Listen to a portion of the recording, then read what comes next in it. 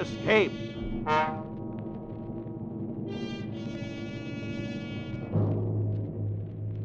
You were rushing forward through time, far into the future, trying desperately to flee the clutching fingers of a band of night creatures, a dreamlike horror from which there seems no escape.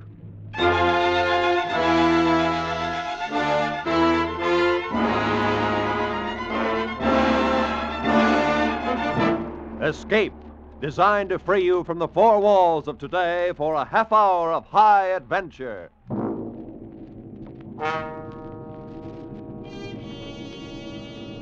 Tonight we escape to the year 100,080, and to a world where beauty and terror live side by side, as H.G. Wells described it in his immortal story, The Time Machine.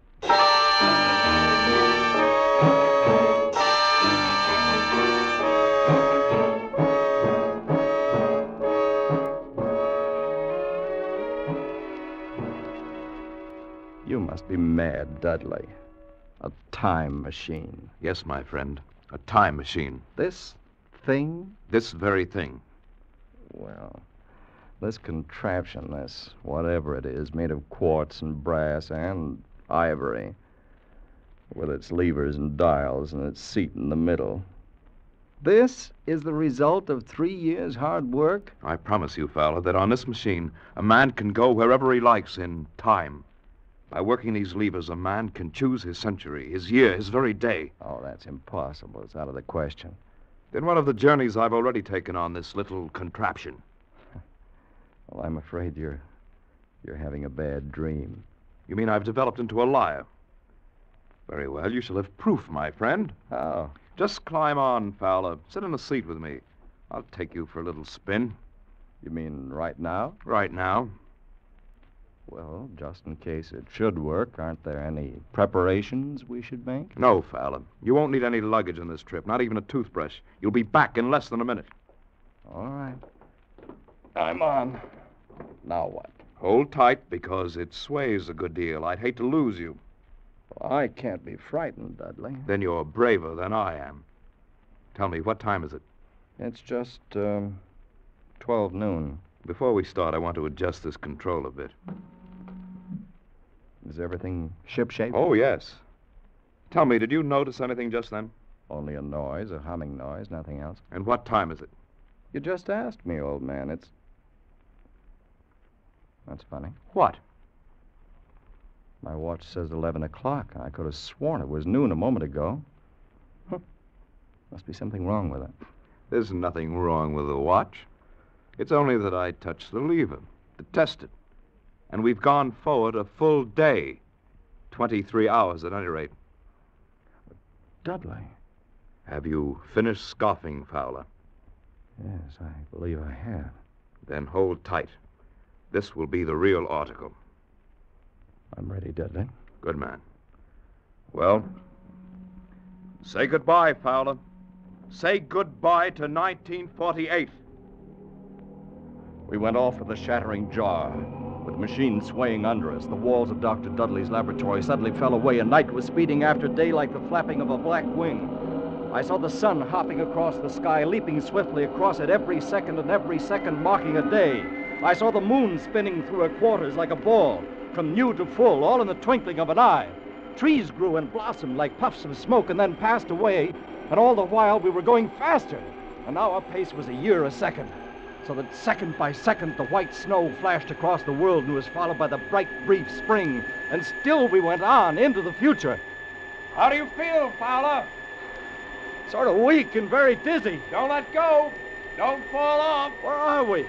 How far have we come? We're in 100,000 and 50 and 60 and 70. That's enough! Stop it, Dudley! I can't stand anymore. Stop it!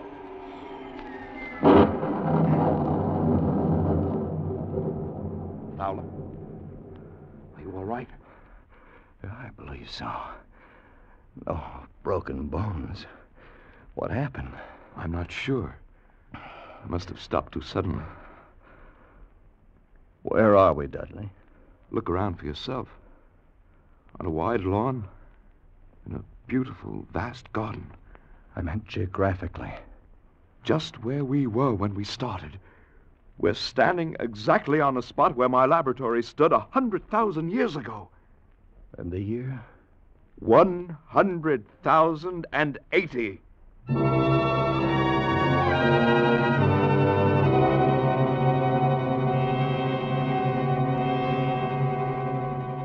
It seemed absolutely incredible. A dream, but a pleasant one. For the garden in which we found ourselves was beautiful and summery and inviting. At some distance we could see a large, imposing building. All was quiet and peaceful, almost too much so. And the sense of strangeness, of incredible strangeness, sent a shiver up my spine. 100,080. Dudley, have you thought what we might find here? What manner of man? What danger? I don't see any men at all. Well, perhaps they don't exist at all anymore. Or if they do, what are they like? How have they developed? There's been a long interval between us, more than 100,000 years. We won't know until we see them. And then it may be too late. Suppose the race has lost its manliness and has become a savage animal. Do you want to go back? Yes, Dudley, I'm frightened. Let's go back.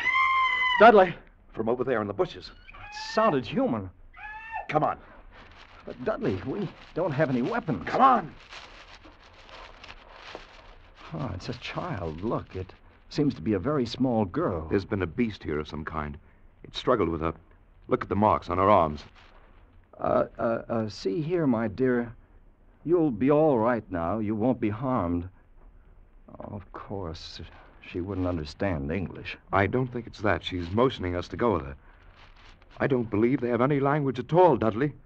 What about the animal? Did you see it? No, not a glimpse. It was too fast for us.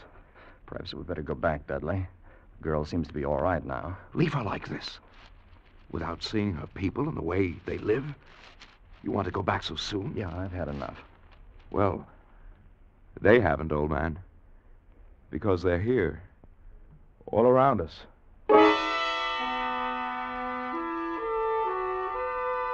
They had crept up on soundless feet to surround us, the little people of this era. And the girl we'd saved was not a child, but a full-grown woman. For they all stood 4 feet high, dressed in simple tunics, beautiful creatures, but terribly frail, with a plump, soft kind of frailty. Their mouths were small, and their little chins ran to a point, and they made no sound.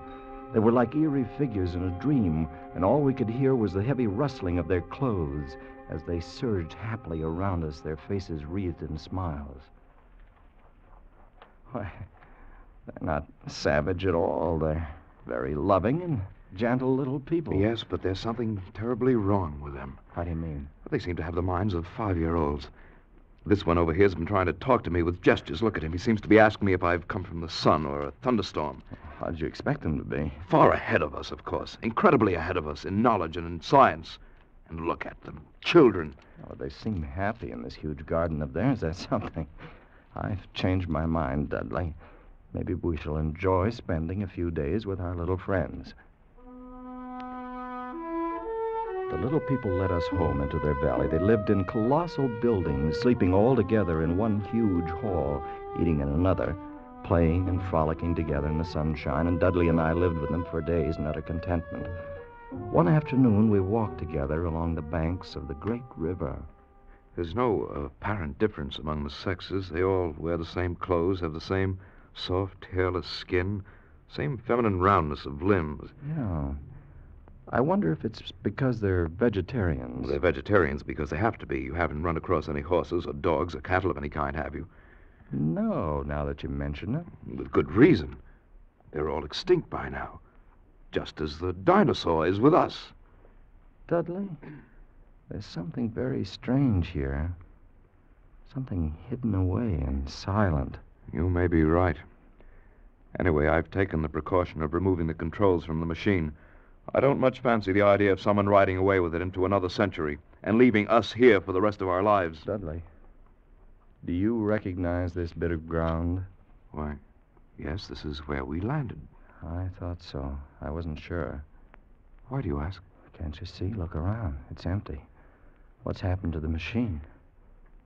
They've taken it away. They've stolen it. Where, Dudley? Where? Look.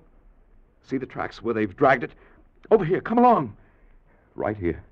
By this monument, the end of the trail. Those are brass doors in the base, and they're locked.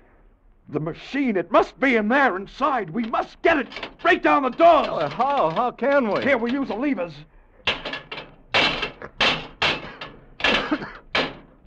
Oh, it's no good, Dudley. They're solid. We'll never break through. Never! Never! Do you mean stay here for all our lives? Do you mean never go home again? They must open! The machine! The time machine!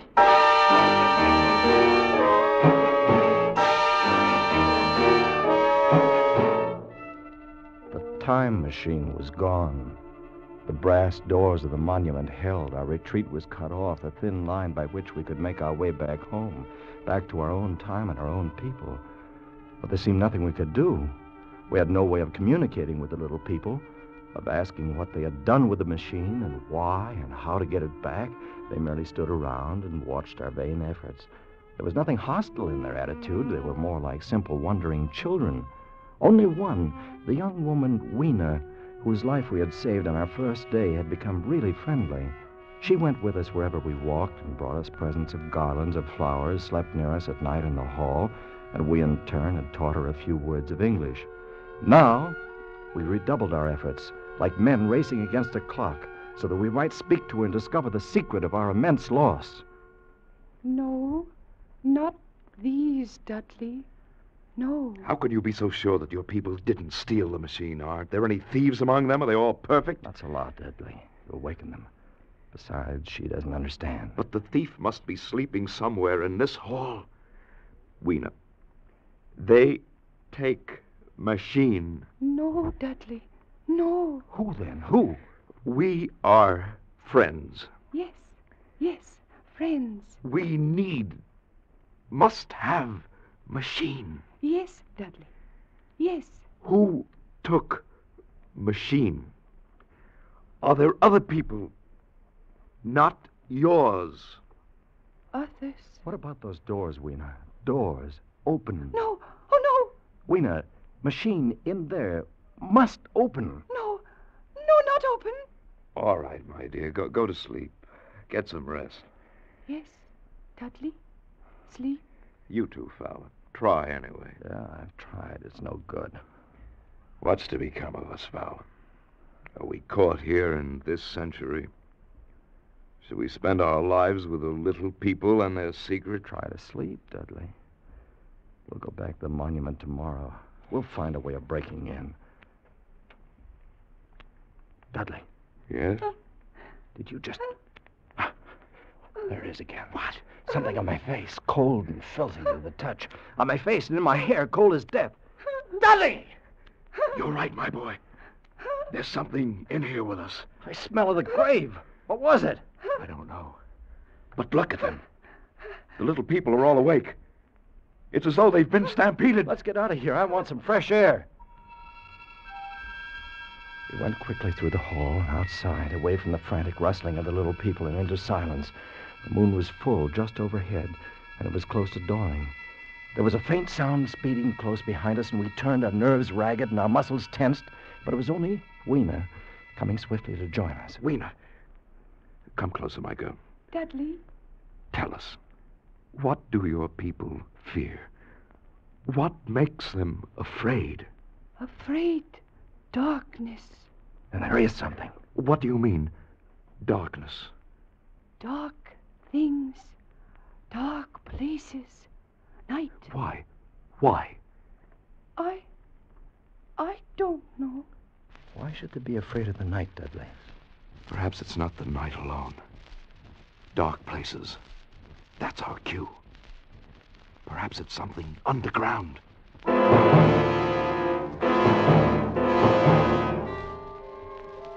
By now it was light, another day.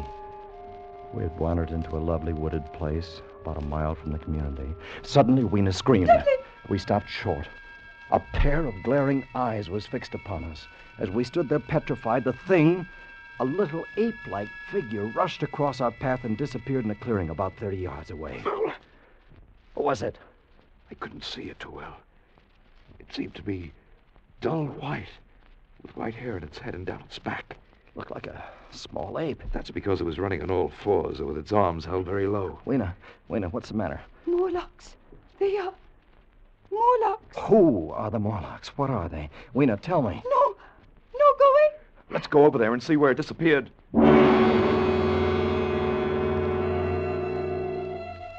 In the clearing, we found a round, well-like opening. I leaned over and looked down a deep shaft, and as I did so, I saw a small white creature retreating down a ladder in the well. Something like a human spider. Its large, bright eyes watching me as it went swiftly down, and then it disappeared in the shaft. Fowler, did you see it? Like an ape? Yeah, but like a man. So there are two species of men in this world. Hey, Fowler. Yes. The little people above the ground, and this obscene thing, this bleached monster below. Two races of men in this country. That white look.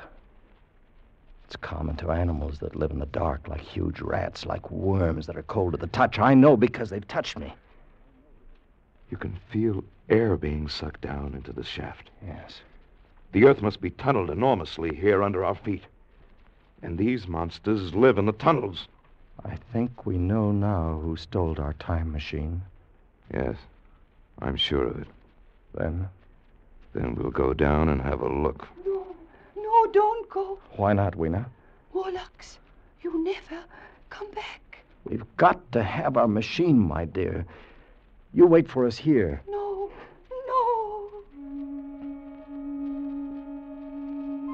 But we went down, our heels ringing on the small metallic bars that were meant for creatures so much smaller than we. Down we climbed, down, ever in darkness. Down, it seemed, into the center of the earth, into the core of the world. How much longer? We won't know till we reach bottom.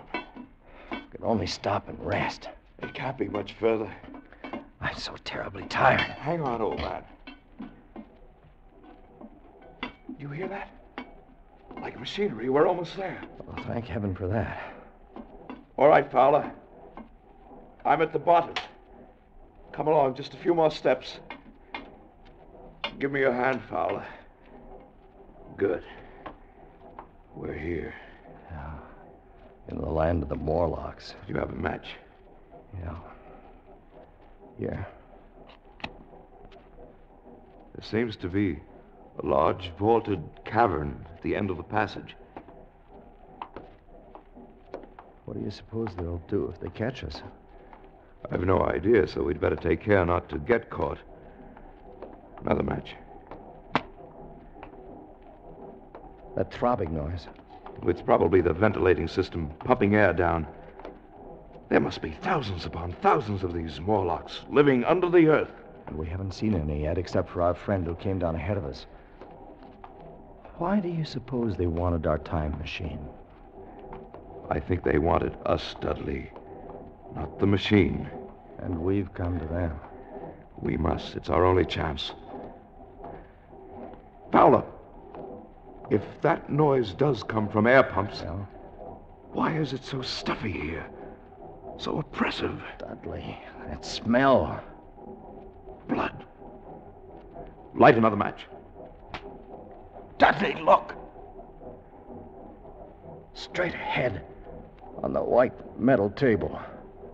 It's set for a meal. Yes, with a big chunk of bloody meat. And we know that cattle are extinct. What do they feed on, these Morlocks? Don't you know? I guess I do. Another match. All right, Dudley? Dudley?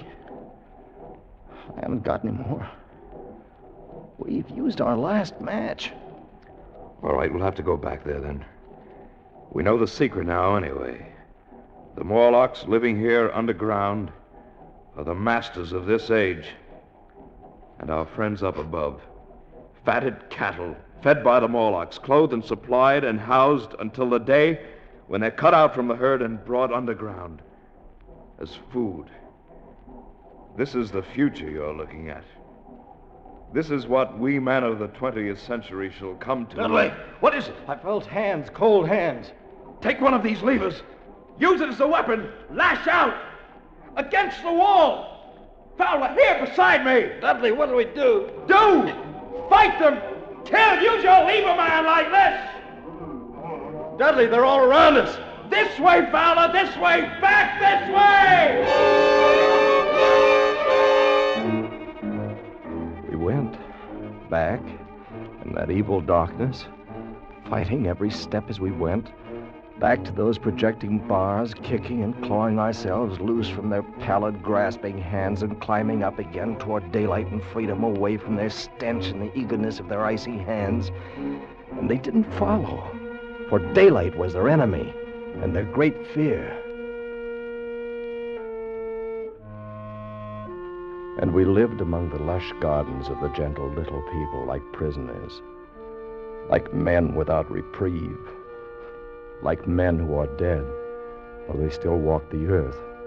For the time machine was locked away behind great brass doors, and we knew we could never force them open. Then, one day, Weena told us of an old building, an ancient, staggering structure that had survived through many ages and was filled with many curious objects. A museum. That's what it must be. A museum, Fowler. Perhaps from some earlier time. Oh, I'm in no mood to go looking at a museum. But don't you see? Specimens are hermetically sealed in museums. Perhaps there are things, weapons, machinery, something we could use. Oh, sure. If we could find some dynamite or gunpowder or something. We could blast those doors. We could get in. Where is this place, Weena? This old building that no one ever goes near. I take you, Fowler. It's not far. A chance, old man. A slim chance, but a chance nonetheless.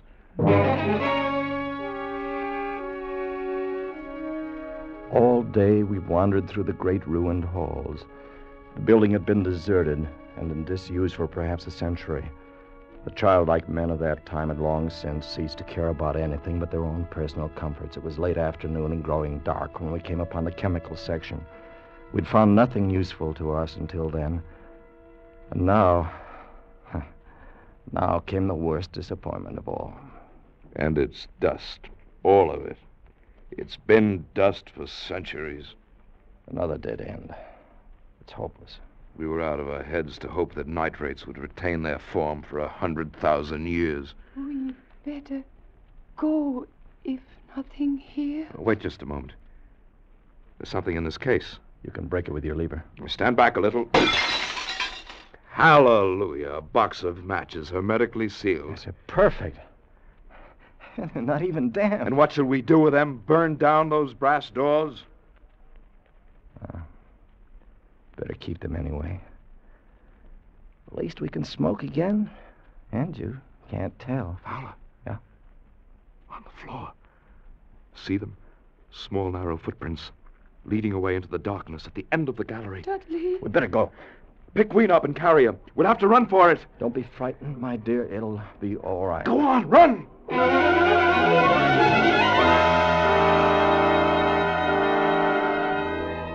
We came out of the gloom of that place into the deeper gloom of dusk. Suddenly, we saw we were trapped. All around us were the Morlocks. They were there by the thousand, surrounding us and coming closer, a long, even line of deathly white, their eyes blinking in the half-light, and their tiny mouths alive with appetite. The matches, Dudley. Light a fire. Here, the forest is dry. Good. We'll have an inferno here in a minute. And our little friends don't like light or heat. The fire leaped high to the heavens, and the countryside was ablaze. The Morlocks turned in fear, blinded by the glare. Some of them burned into the middle of the raging flames, and the rest faded away like a fog. Dudley had left a narrow passageway for our retreat, and we fled down a long corridor of leaping flames and blistering heat. We fled to safety.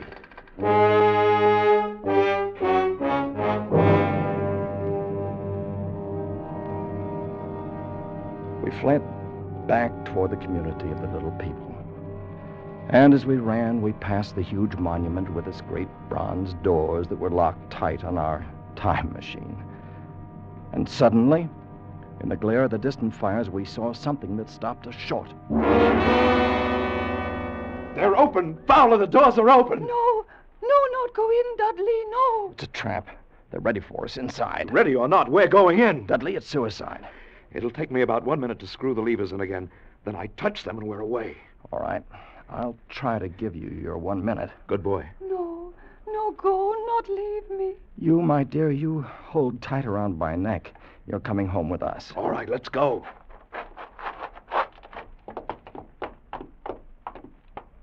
We're in. Look! The machine. They haven't harmed it. I don't see them yet. Come on, quickly. Give me that other lever. The doors, Dudley, they're closed. Get in the seat. I'll be ready in a minute. I waited for the hum that would signal our departure, and there in the darkness, the Morlocks were finally upon us. Cold, persistent fingers swarmed over my body, tugging at me, sucking me away from the machine, but I held tight to Weena as a man holds fast to life, and tried to kick them away with my feet. Fowler. Hurry, Dudley! Hurry! I can't seem to get these levers. Quick, or we're done! Just another turn, and it's... There, Fowler. We're away. We're gone. Yeah, we made it. You all right? I'm all right. Good. And Weena? Weena isn't with us.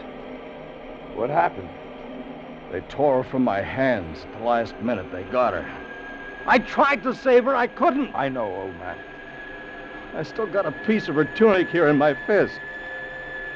A little piece of her tunic, Dudley. But nothing else.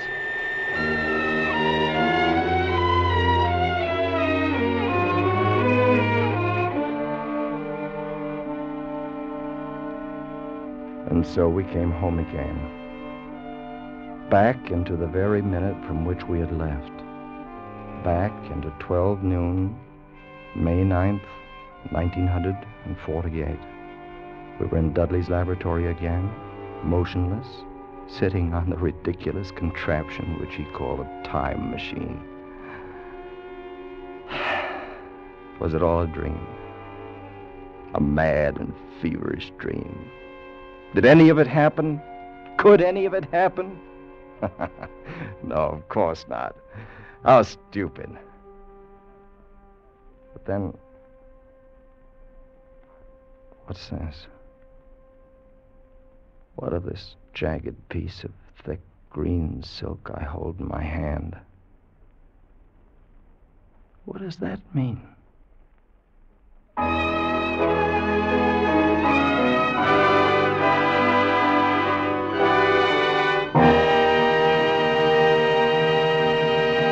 Escape, produced and directed by Norman MacDonald, tonight brought you The Time Machine by H.G. Wells, adapted for radio by Irving Ravitch, with Eric Rolfe as Fowler, Jeff Corey as Dudley, and Kay Brinker as Weena. The musical score was conducted by Wilbur Hatch. Next week. You are wandering in a vast white solitude, torn by the icy blast of Arctic wind, your strength ebbing and frozen death creeping up on you, and behind you a man with a gun from whom there is no escape.